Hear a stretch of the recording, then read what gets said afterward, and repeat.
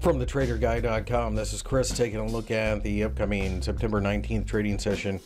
In front of you, I have Euro Pound, and I have it zoomed down on the monthly chart. And the reason for this is I wanted to show that the 0.88 level has, in fact, been important in the past, so that's why I'm so interested in this pair suddenly. You can see that we have seen price flip around this level several times.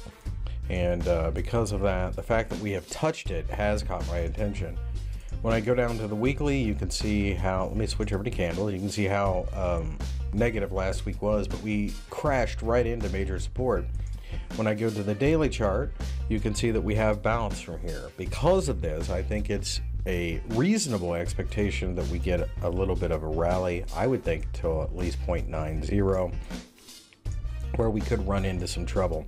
I'd have a stop loss just below 88, maybe 87.70, and take a flyer. I mean, quite frankly, longer term, we are, for the most part in an uptrend.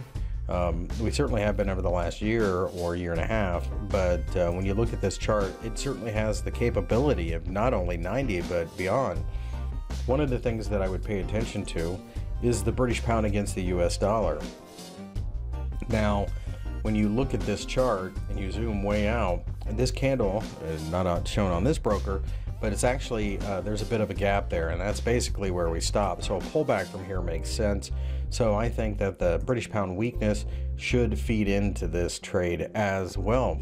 So having said that, that's what I'm buying today.